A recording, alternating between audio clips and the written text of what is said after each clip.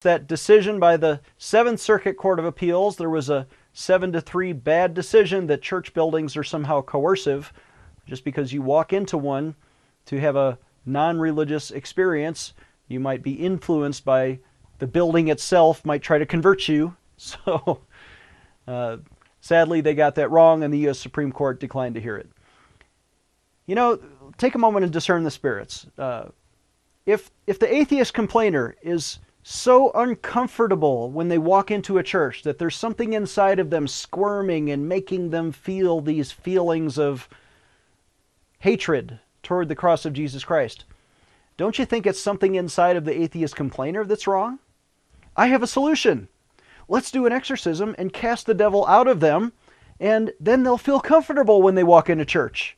They won't have that squirming and that torment inside of them, but they'll be free to enjoy the worship of Jesus Christ. They'll be free to enjoy Almighty God, or even just a non-religious ceremony.